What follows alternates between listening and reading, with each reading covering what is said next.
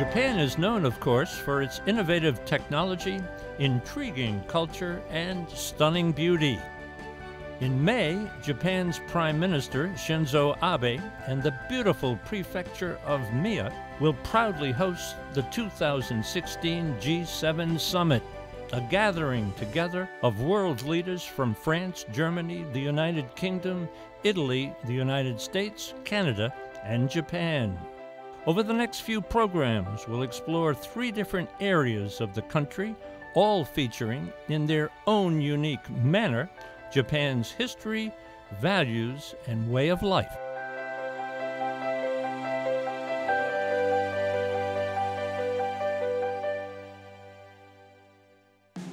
This is America and the World is brought to you by the National Education Association, the U.S.-China Education Trust, and F.Y. Chang Foundation, guided by Ambassador Julia Chang Block, President.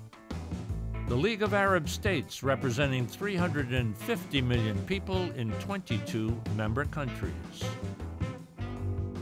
Tourism, Malaysia.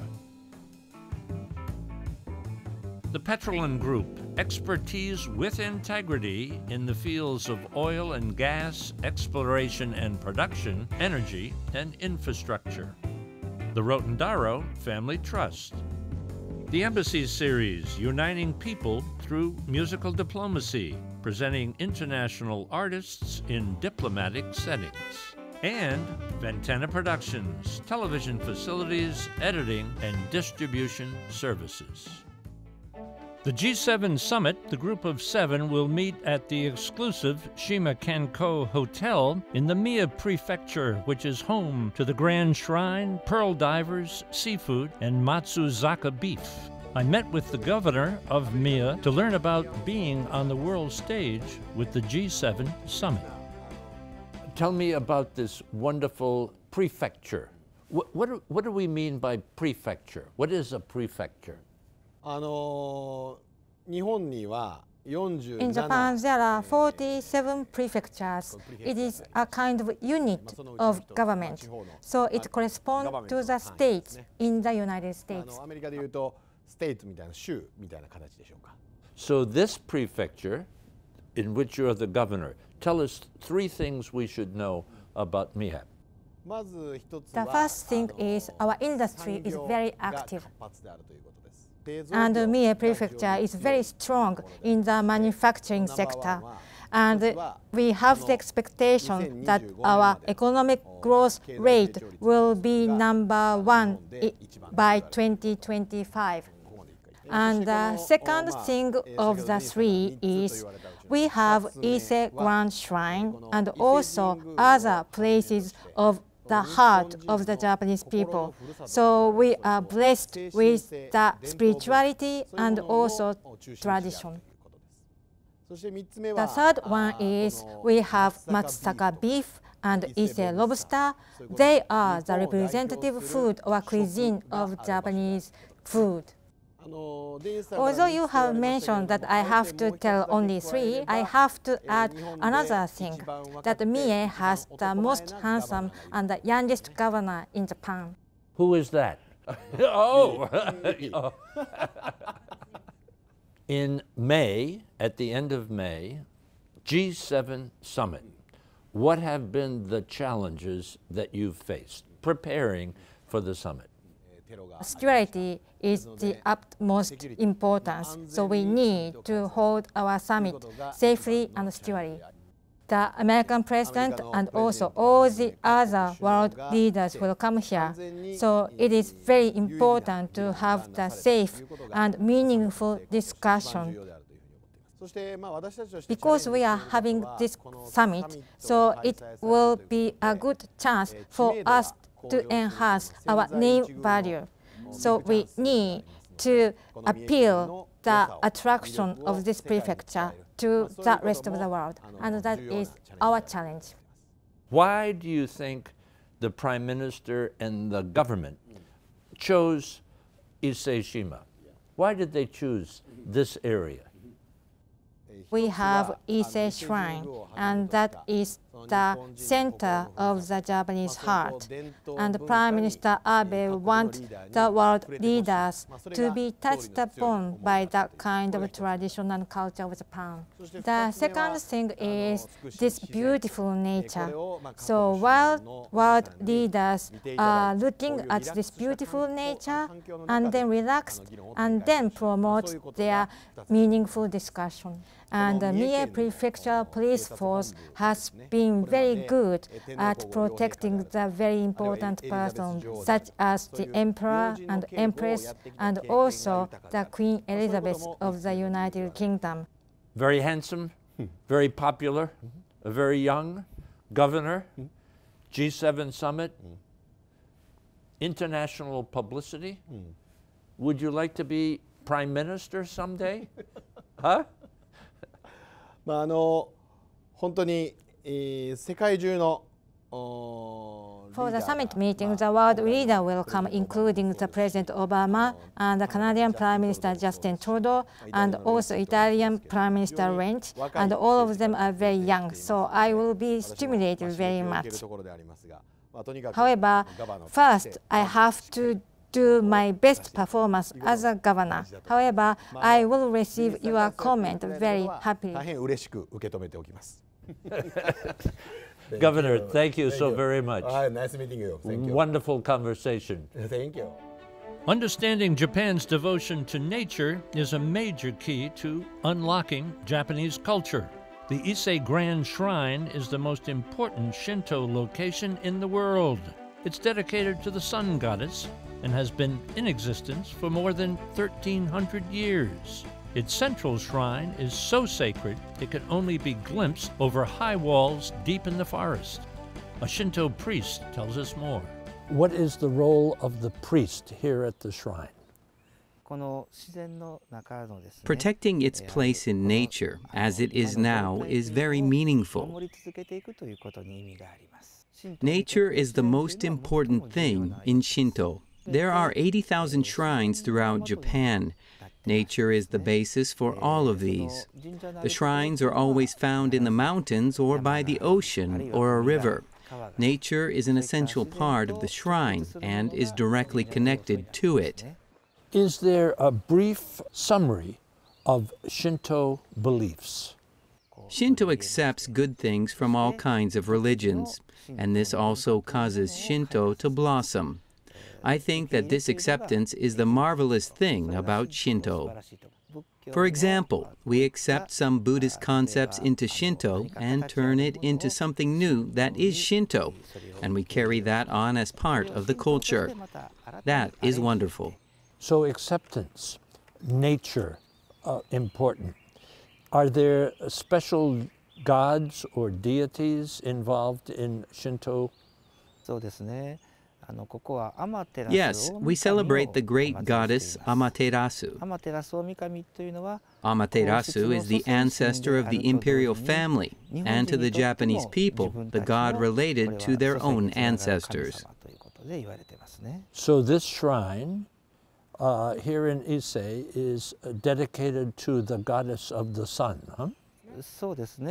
That's right. The god is likened to the sun.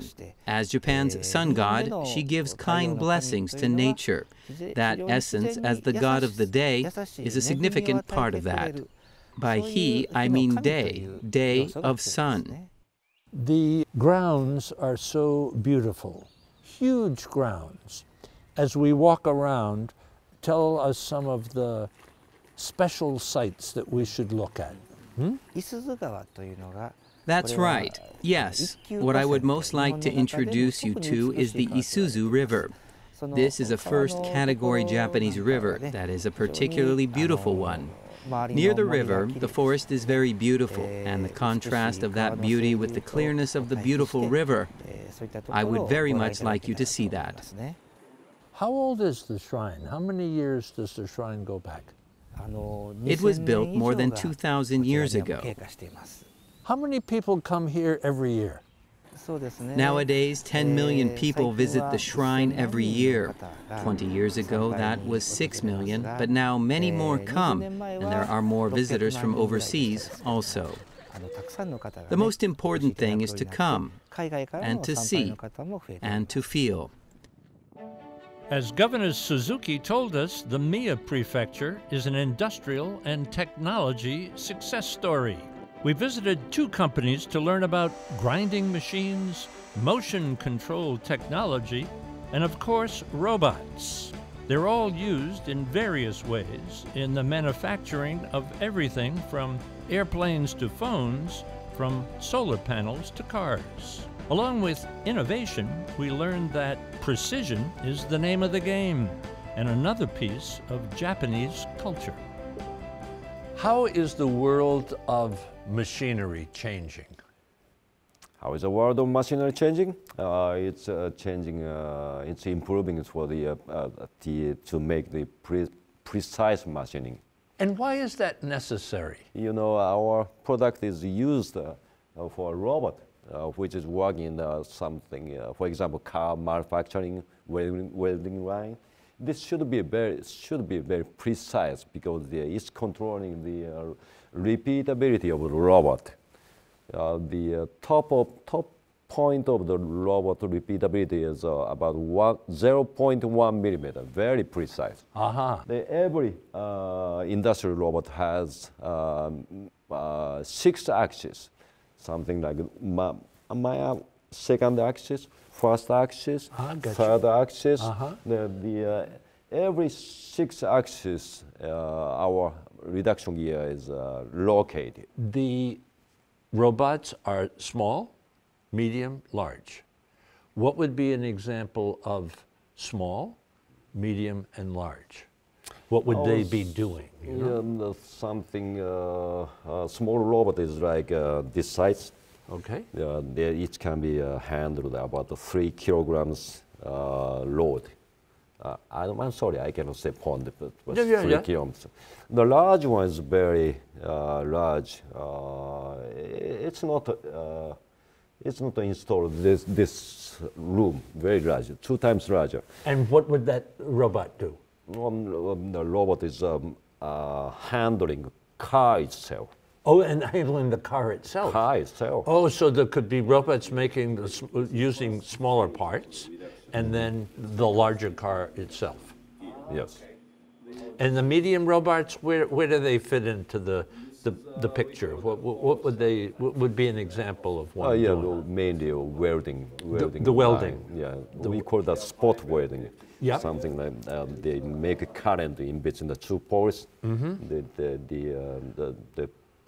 welding the two sheet metals into one. Is the idea of precision machinery, is there something to be said of how that relates to Japanese thinking, Japanese culture, Japanese innovation? Precision machinery here and Japanese culture there. How do they come together? Very difficult question you do. So there's one word, one very famous word in the factory area in Japan. So that's the kaizen. Kaizen. How do you spell? Kaizen. K-A-I-Z-E-N.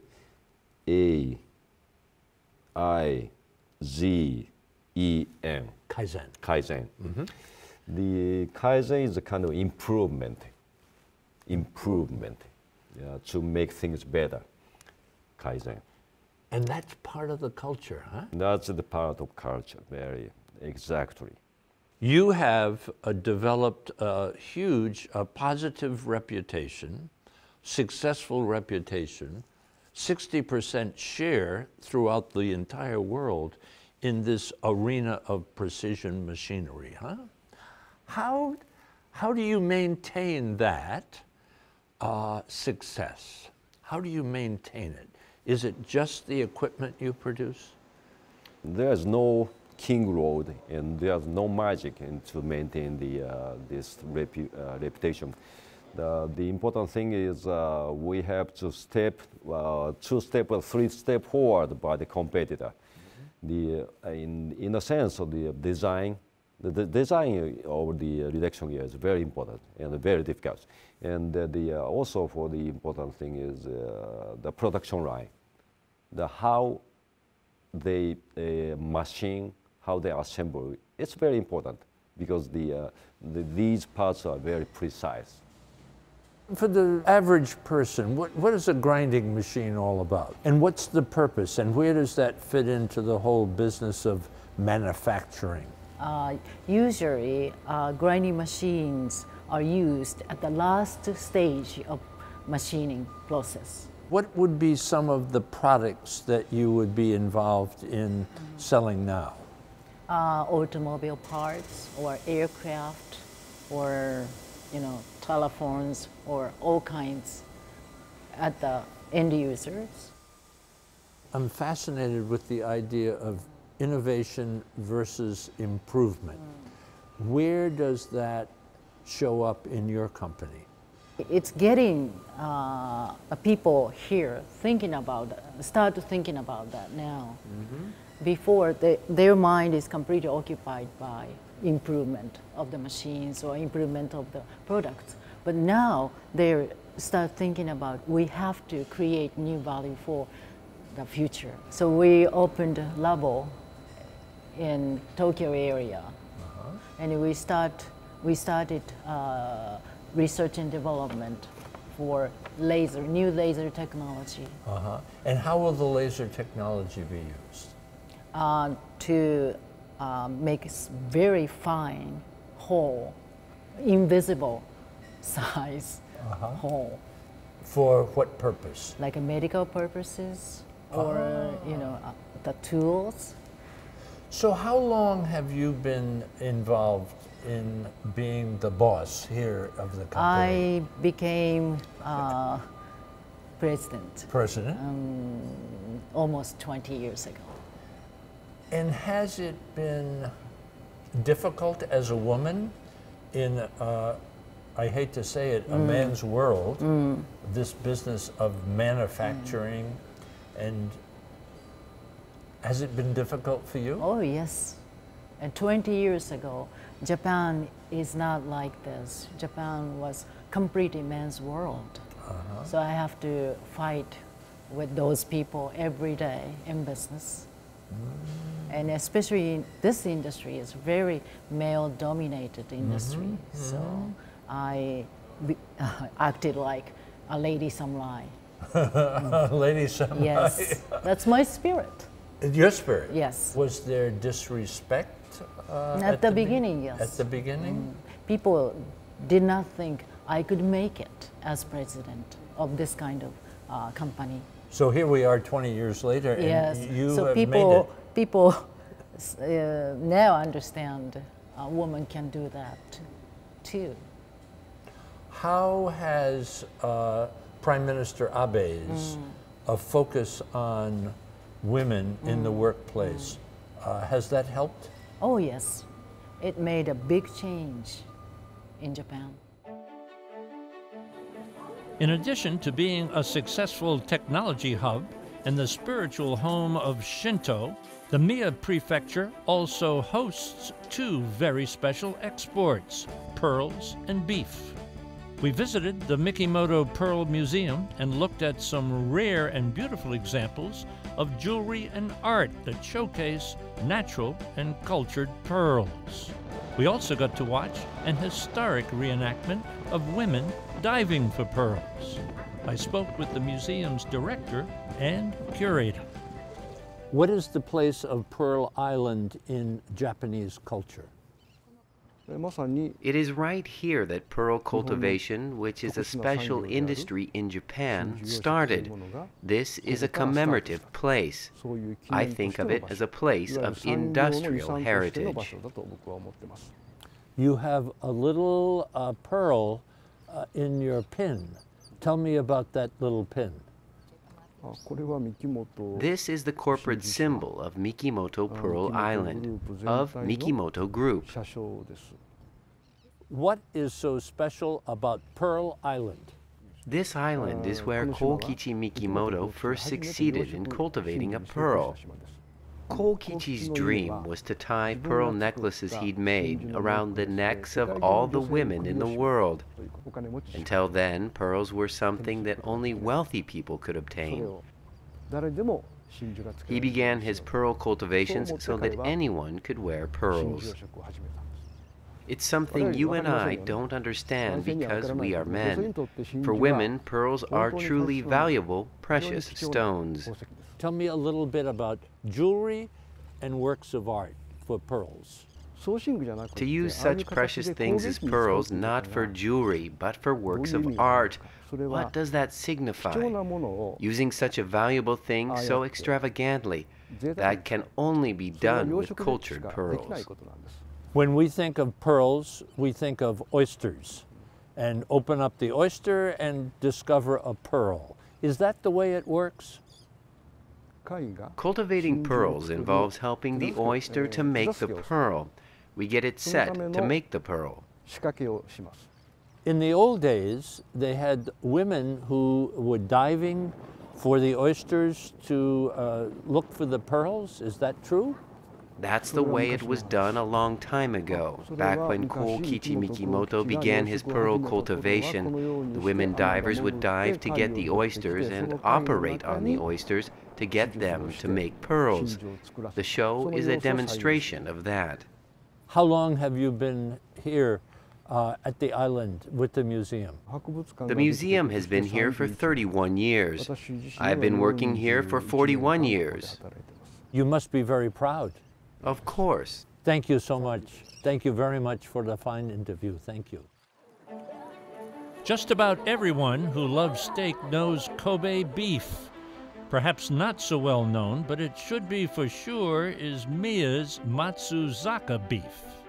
In a private dining room, the manager of the famous Wadakan restaurant gave me an education on the special raising of the cows, while a young woman named Ai prepared a sumptuous meal, sukiyaki style, which is thinly sliced beef and very, very delicious. You have to tell me about the special beef. We have our ranch where we have a little less than 1,000 cows, and we are raising Tajima cows, and all our cows are virgin cows. A lot of trade secrets specifically, however, in general, our employees are taking care of cows very carefully. Every day they do runs to check their health and hygiene. We use special feed, corns, wheat, barley, soybeans, straw. So at different time of the year, we give different type of food. The cows are raised for how many years? 30 months to 40 months. That's unusual, isn't it? For us, it's an ordinary period of time. Does that add to the special flavor and the tenderness of the meat? Yes, that kind of special type of raising will provide the tenderness and flavor. And for example, Wagyu or Japanese beef has special sweet flavor. So, special diet, special health care. I heard or read about massage, for the cows' massage. Sometimes we provide massage for our cows. Is that true? Yes. Our chef, her name is Ai, explained the meal as it was prepared. And this is a kind of lard, the beef fat. This is sugar. Sugar. And this is a special type of tamari soy sauce. The beef was unlike anything I've ever tasted. Absolutely delicious. You just take a bite and it almost like melts in your mouth. Heaven. Perfect, thank you. Japan is very different than other countries because no matter how close you look, there's always more to discover. You could say that even though Japan has a high profile, there's so much more beneath the surface.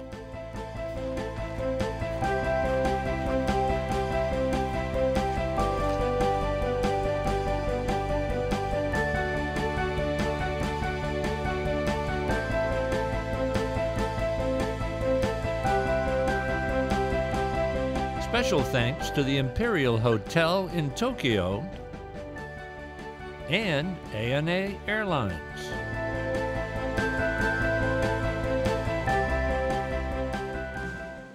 For information about This is America and the World and to watch all of our programs, visit our website thisisamerica.net and look for us on Facebook and Twitter.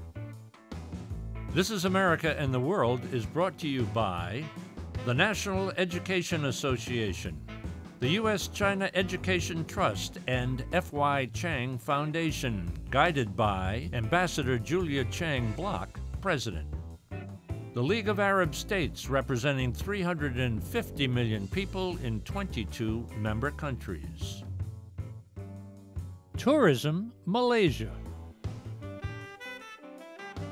The Petroleum Group, expertise with integrity in the fields of oil and gas, exploration and production, energy, and infrastructure. The Rotondaro Family Trust. The Embassy Series, uniting people through musical diplomacy, presenting international artists in diplomatic settings. And Ventana Productions, television facilities, editing, and distribution services.